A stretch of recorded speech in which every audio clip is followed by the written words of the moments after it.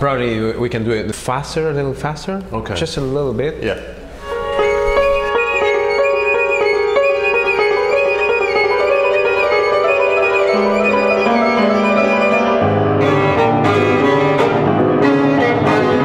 Playing with Andrei is something that gives me a particular pleasure. He's such a talented pianist. He can bring such beautiful colors and energy to the music.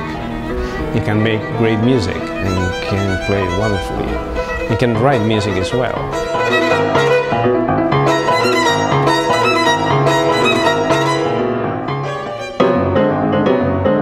I was first introduced to him through Paquito de Rivera.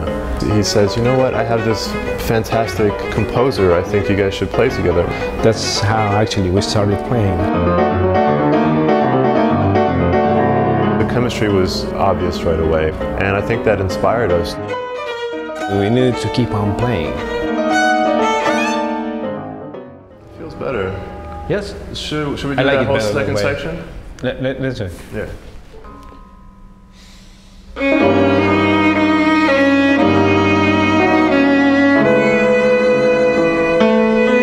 Playing a duet is always a challenge.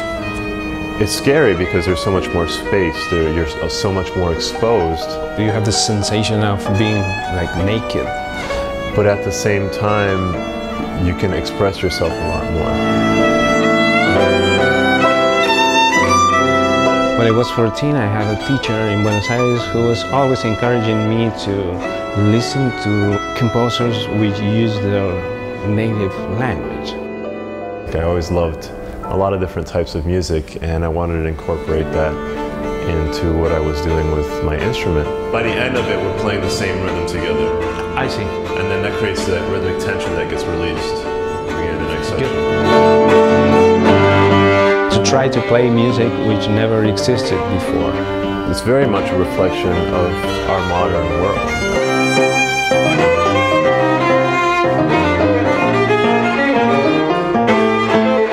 From the very first moment, I felt that we were in the same page and we breathed the same way. I can just completely let go and know that he's going to be there with me, and we're going to make it, whether we play it at a ridiculous tempo.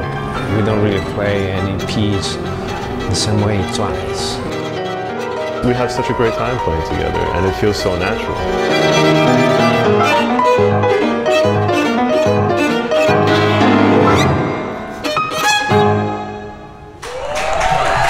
Fernando Otero, Andrei Matorin.